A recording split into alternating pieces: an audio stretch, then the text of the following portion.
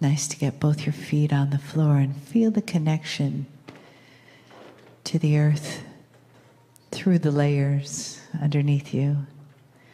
And take another breath into the center of your body.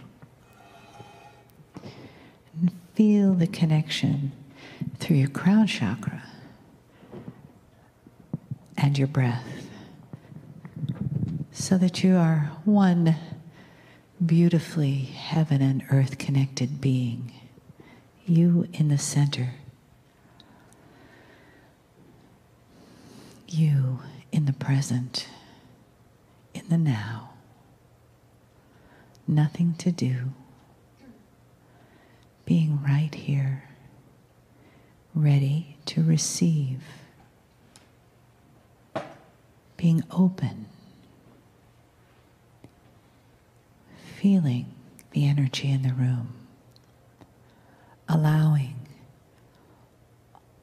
each energy here to create for you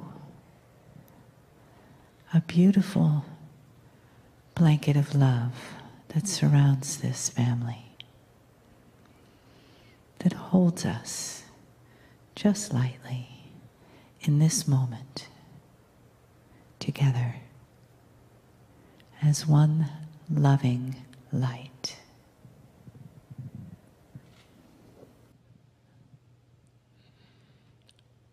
Greetings, dear ones. I'm Kryon of Magnetic Service.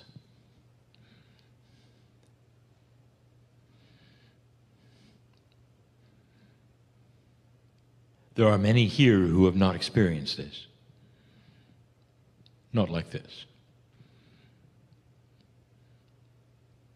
You may have heard of the channeling, perhaps you have listened to it. But perhaps it's the first time you've sat and had it presented to you live. And if it is your first time, no matter who you are or how invested you are in metaphysics, your brain wants to deny it completely. It requires you to actually shift that which you would accept as normal or not. You're trained to survive. Your psyche is trained to be careful. When you step off a curb, you look down. And that which is logical in your brain takes in everything that happens to you and weighs the reality of it. Is it normal? Is it within the purview of acceptability? Should you move forward? Should you not? A man sits in a chair and channels that from beyond, and your brain spins around. It is normal. I know it. Now, there are some who sense and feel energy. And for those, a switch is turned, and they've done it so often, like a muscle that they exercise, that when they walk up to a situation, the first thing they do is sense energy instead of logic.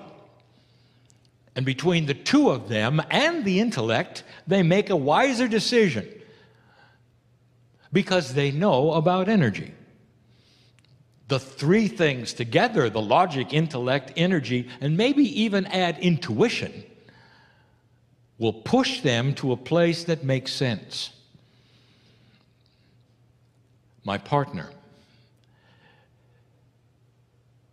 spent the first half of his life using two of those, logic and intellect. And if you ask him to feel the energy, he would ask you where the battery was, or if you were going to stick your finger in a socket. For energy to him was that which you create to plug something in the wall. Now that is not uncommon with a great deal of humanity. And we've told you why in the past. This is not an indictment of humanity. It's logic. added to energy and intuition, that humans would do this because this is survival. If you start to open the box of possibilities and relax a little bit with what might be real, you start to acknowledge there are energies to be felt on the planet that go beyond logic and intellect. One of the ones that every human being understands is love. How do you feel when you fall in love? How do you feel when you look at your children? How do you feel about the alliance with an animal? How do some of you feel about the alliance you feel when you're with Gaia? Pure Gaia. I'm talking about the tree huggers here. And you'll know that there is something there that goes way beyond logic and intellect. This is what we speak of. If you will buy into the premise that love is an energy that is completely and totally off the scale of intellect and logic, that's a beginning. And then you have to ask yourself, if you're scientific, what is it?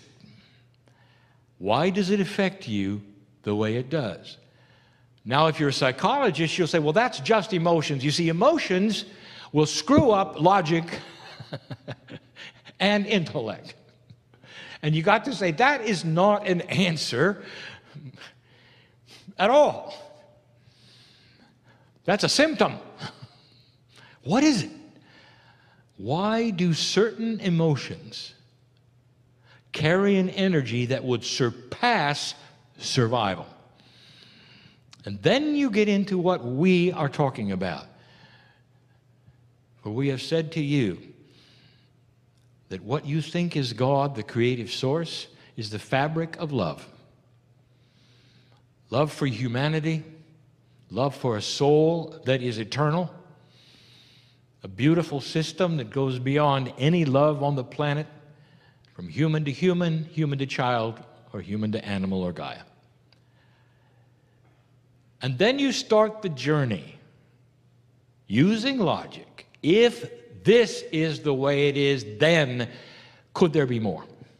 Are there other energies that you cannot see that may actually be a player in your life, in consciousness?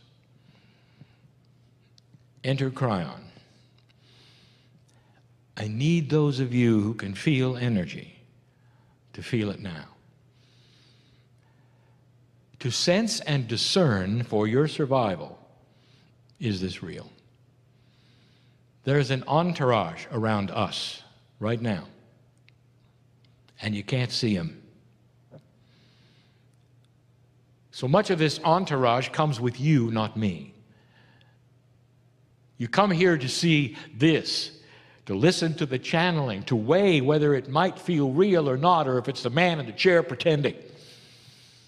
And at the same time, there is this. There are so many around you, filled with love for you, who can't touch you.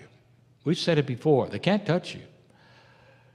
If you're an unbeliever, there is no judgment, but there's a sadness that you carry an entourage. Call them angels if you wish. You got to call them something, human being, because that's what you do. If I says there's an entourage of energy that goes with you, you'd say, great, what are their names and how many are there? And we'd say, there are no names and we can't count them. And you'd say, I don't believe it.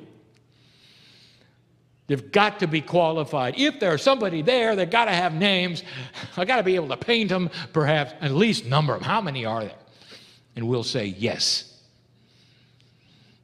Some of you will have that stop your intellect. That's not possible. You're right, it isn't in 3D for your intellect.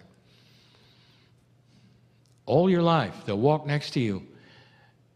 And the sad part of it is, without free choice of you, they cannot touch you. They can't say hello. They can't tell you something is happening. You're walking into danger, or you're walking into synchronicity. You're walking down the street. about to meet the partner of your life, and they want to celebrate and have a party and hope you notice. And if you're connected, hairs are going to stand up on the back of your neck. It's called synchronicity. You're going to stop and look around and discover that. That's the difference. It's about energy. If I could paint a bigger picture for you, I would even say the entourage is actually physical. It's part of a quantum experience that you have not yet discovered or know about. Is it possible that spirituality itself could have patterning and be seen? And the answer is yes, it's physics. Dear ones, the master physician is the creator of the universe. All things that were created are part of the system of creation. That is God. That ought to make you feel good. There's a system and it's beautiful. It's not that which is airy-fairy, you might say, and you just got to face a certain direction and hold your foot right, as some would say, in order to then find something that's a secret. There are multidimensional portals all over this planet simply because that's the way things work in physics. Some see them, some do not. Some know what they are. Some assign physical attributes to them. Not really understanding, you can't do that. Some will ask where they are, not understanding, they come and go. Sometimes they move around. If you have a quantum physicist in the audience, they'll tell you why.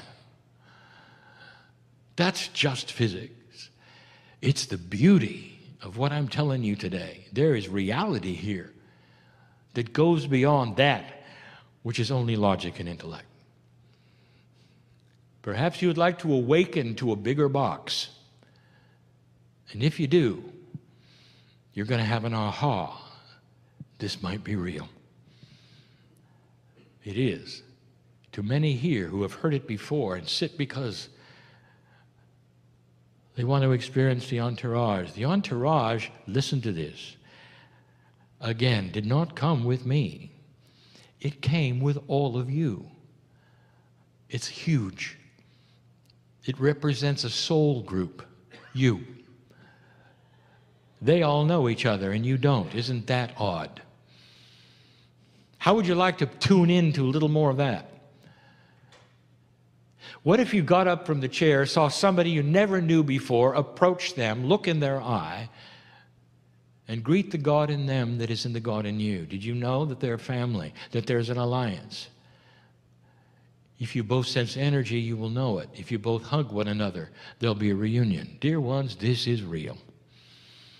The family gets together every single time. Those of like mind, or even those who are curious, will come together.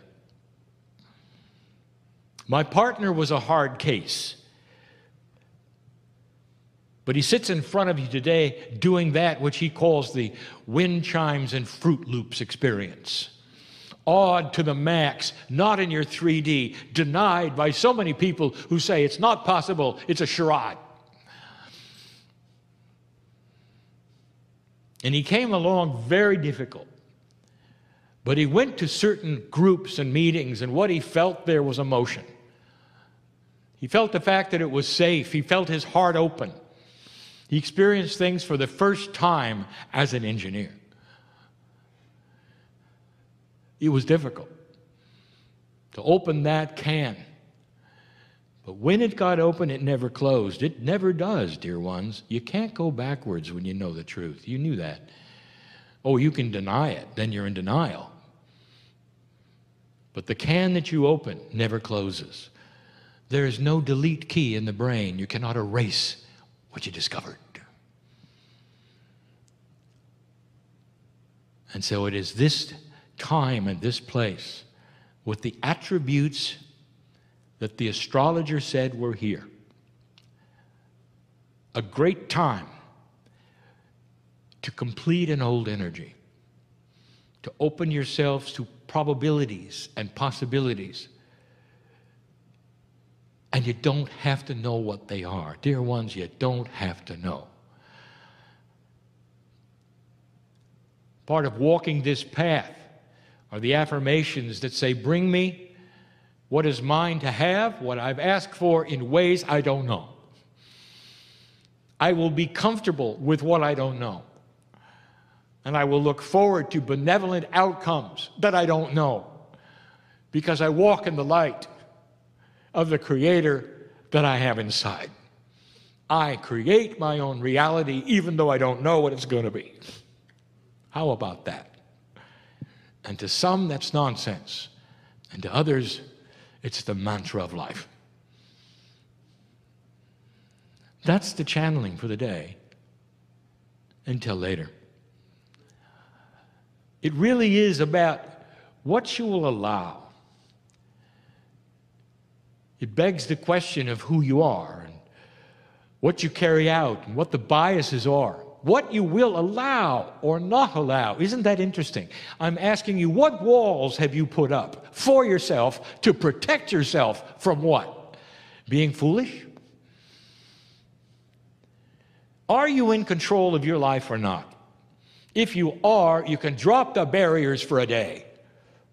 And if you don't like what you see and it doesn't make sense, you're in control. Put them back up. Walk out of here just like you came, or not. What's wrong with this? I invite you to see what's here. I invite you to experience the love that is here. I want you to experience the benevolence that is here for you, like you never have before. Light workers who have been light workers for years and years, this is new. Not the old energy. It's not the old new age. This is new. These are things that want to touch you. And as a light worker, where have you built your barriers? Or what you think is happening or not happening, or what you think you tried that did and did not work, throw them away. It's a new time. It really is. It really is. All good news. Beautiful. Waiting to be discovered by anyone listening or sitting in the chair in front of me. And so it is.